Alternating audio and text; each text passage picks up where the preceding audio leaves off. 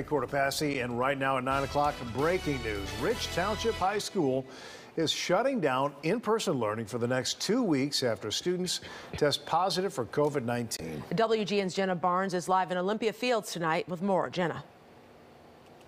Micah and Ray, starting tomorrow, students will have to learn from home, and some parents fear the district didn't act fast enough. I'm scared for the safety of my child. I'm scared.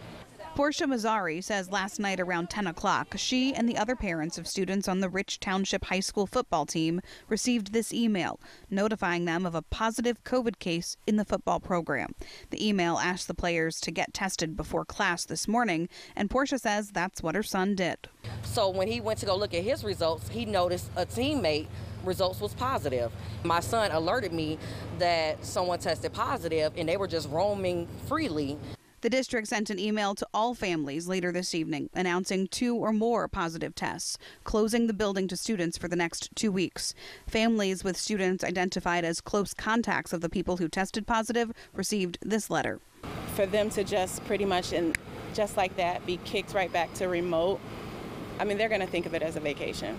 Parents frustrated with the lack of time to prepare for a return to remote. It's super concerning.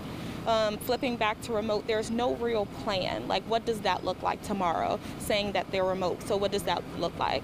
Who do they log? Where do they log in? Who do they talk to if they have a question? The district says anyone who tested positive was immediately removed. It says it's coordinating its response with the Cook County Health Department, and this building will be deep cleaned while it's closed. We're live in Olympia Fields tonight. Jenna Barnes, WGN News. Thank you, Jenna. Here's the latest data.